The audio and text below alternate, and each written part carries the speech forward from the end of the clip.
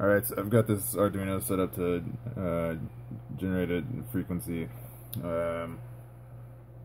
going into this IR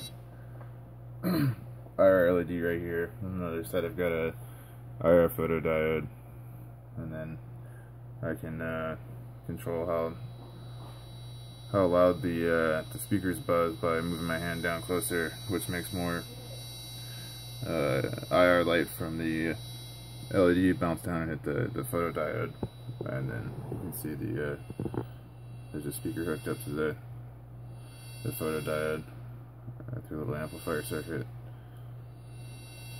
But it's kind of like part of a theremin. Need some way to vary the pitch now.